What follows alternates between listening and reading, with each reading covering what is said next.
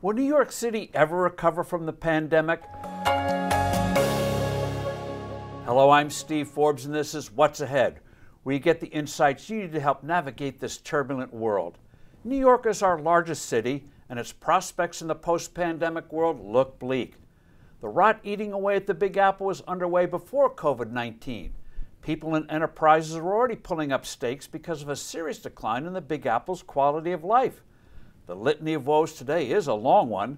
Much of the Big Apple's real estate industry, a critical part of its economy, is stuck with now a voluminous amount of empty office space as employers and employees have learned the virtues of flexible work arrangements. Sky-high rents were already squeezing small businesses before the pandemic sent many into insolvency.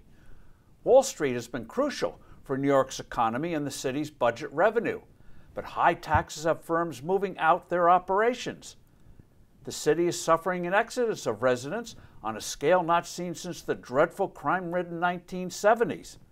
New York's extraordinary success in curbing crime since the early 1990s has come to an abrupt halt as certain politicians and activists wage war against the police department.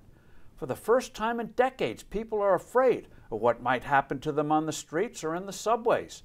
Homelessness is rising, the city's infrastructure is fraying. New York's school system is appalling, made worse by the mayor and his allies doing all they can to abolish charter schools, most of them light years better than their government-run counterparts, and undermining the city's best high schools. However, New York's decline is not irreversible. What needs to be done is clear. What is not clear is whether the current crop of politicians is capable of turning things around. Most immediate is the city government once again backing up the police department and pursuing effective, community-sensitive methods of making the streets safe again. Without a renewed feeling of public safety, New York won't recover, period. Stop the debilitating talk of more and higher taxes. Do the opposite. A small but meaningful start would be to remove penalties for late payment of property taxes from hotels and others because of the pandemic. Stand up to the destructive teachers union and push for real school choice where education dollars follow the student, not the school.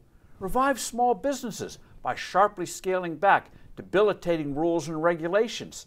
Cease the endless array of permissions and licenses for just about doing anything. New York has an election this year for mayor and other city offices. We'll know soon enough the Big Apple can reverse its decline and potential fall. The nation hopes that it does. I'm Steve Forbes. Thanks for listening. Do send in your comments and suggestions. I look forward to being with you soon again.